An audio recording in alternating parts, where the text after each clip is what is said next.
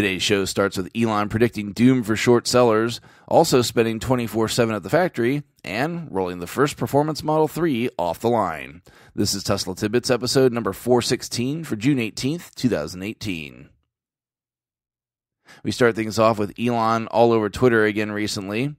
Normally, I pretty much stay away from stories related to the stock of Tesla because the situation on the stock can change so quickly. But this quote is worth mentioning, and it is related to the stock, so here we go. Fred Lambert from Electrek tweets related to a story we'll get to in a minute, saying, quote, "Shorts seem to be freaking out about the assembly line being in a tent. Can you elaborate on the situation with the line?" End quote. Elon responded to the question saying, quote, "They have about 3 weeks before their short position explodes," end quote. We all know Elon has been famous for his tsunami of hurt comments related to people betting against Tesla in the past, which then came to pass as the company's stock took off like a rocket. Elon sometimes has made comments out of frustration on Twitter, but I think this one, there's more to it. 3 weeks should be roughly when Tesla releases delivery numbers for Q2, and likely updated production numbers as well. I'd hazard a guess that Elon knows what all those numbers look like and is firing a shot across the bow of would-be shorts right now, giving them a final chance to get out before they lose their shirt. Related to knowing those numbers, Elon appears to be in an all-out push to make that 5,000 per week number happen before the quarter is out, and doesn't have much time left to do it.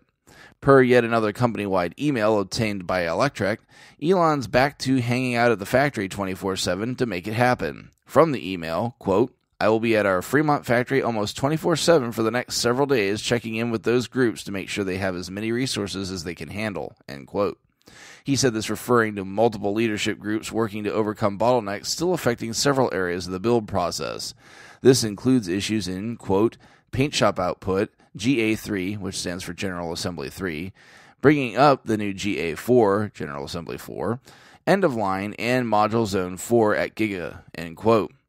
Elon leads off the email on an upbeat note saying, quote, "It's getting very exciting. All parts of the Model 3 production system are now above 500, and some are almost 700 cars already. Congratulations to all on making so much progress," end quote. But with so much apparently still to do and so little time to do it, I suspect the factory reports being around a 4,000 per week number at the end of the quarter.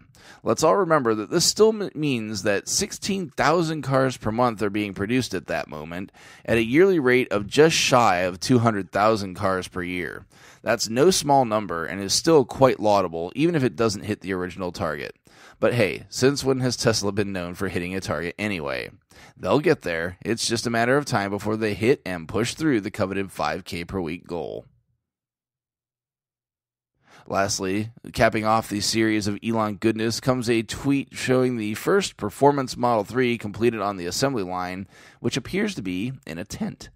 Elon tweeted the picture to the world saying, quote, "Amazing work by Tesla team. Built entire new general assembly line in 3 weeks with minimal resources. Love you guys so much. Pick of first Model 3 dual motor performance coming off the line," end quote. Now, that's amazing indeed. To build and qualify an entire assembly line in 3 weeks seems nothing short of miraculous to me. Could be my naivete in manufacturing, but that seems like an impossible timeline.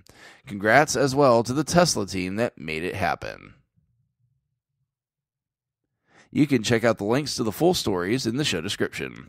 While you're doing that, please consider supporting the show financially through Patreon at patreon.com/Tesla Tidbits. Thanks a bunch to our newest super patron, Blake Thompson. So happy to have you aboard. He joins the rest of the super patrons out there supporting the show at the $10 plus level. They are John Walthour, Drew Schuyler, John Waller, Mark and Sarah Thomas, Ryan Scarborough, Lee Sweet, William Henry Crew III, Dorian Steve Guberman, Bruno Quindici, Joey Boots, Ralph and Cheryl Waterhouse, Adam Raymer Brown, Megawatt Photovoltaic Development, Todd Sullivan, Robert Healy, Mitch Long, Zortec LED Canada, and Morven Ogg. If you can't support with dollars, be sure to show your love with positive reviews and subscriptions on YouTube, iTunes, and other services across the internet. So, about that contest at the end of the last show. Firstly, glad to see so many listen to the end. Thanks for sticking with the show through the finish.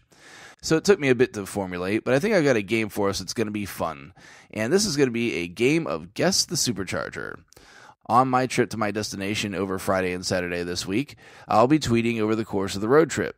When I stop at a supercharger, I'll take a snapshot or maybe even a quick video. The first person to respond to the tweet with the correct answer picks up a point. The answer must be given before I reach the next supercharger or have stopped for the day.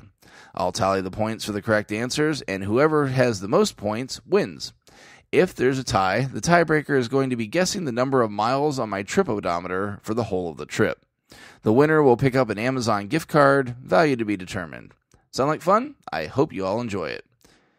So, related to that show note, as noted, I will be indeed on vacation next week, and typically in the past, I have brought my recording equipment with me. But this year, I think the equipment is going to stay at home.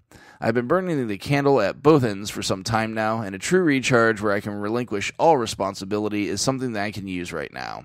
Given that I've been running a solo daily show for over 2 years with no break, I think it's time that I take a short one. Don't worry, this isn't a long-term break, just a family vacation. And I will still very much be tweeting throughout the time that I'm out. So if the contest doesn't prod you into following @TeslaTidbits on Twitter, then maybe this will. And that reminds me, I missed the show's anniversary this year, way back on May 11th. So thanks as always to you, the listeners out there, for keeping the show going.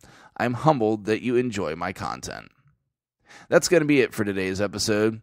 If you have feedback for me, as always, the best way to be heard is to tweet @TeslaTidbits and use the hashtag AskTeslaTidbits if you'd like your question to be considered for the show. I'll see everyone back here again tomorrow. Until then, keep it charged and hit the road.